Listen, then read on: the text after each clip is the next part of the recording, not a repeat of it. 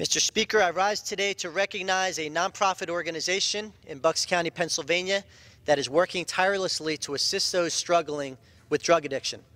The Kaitlin Murphy Foundation, established to honor the life and memory of Kaitlin Murphy of Doylestown, partners with law enforcement agencies and organizations with similar missions to provide resources to those suffering from substance abuse along with their families.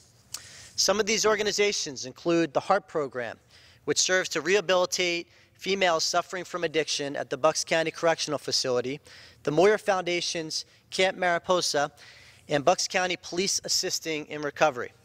For their work, the Kaitlin Murphy Foundation recently received a grant from Warrington Cares, the employee charity of Warrington Township.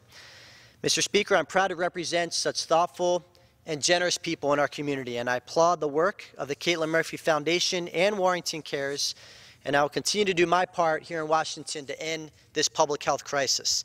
And lastly, I'd like to extend my appreciation to Kaitlin's parents, Tim and Pat Murphy of Doylestown, Kaitlin's brother, Sean, and the organization's president, Anne-Marie Murphy of Warrington, for all of their work for our community. Mr. Speaker, I yield back.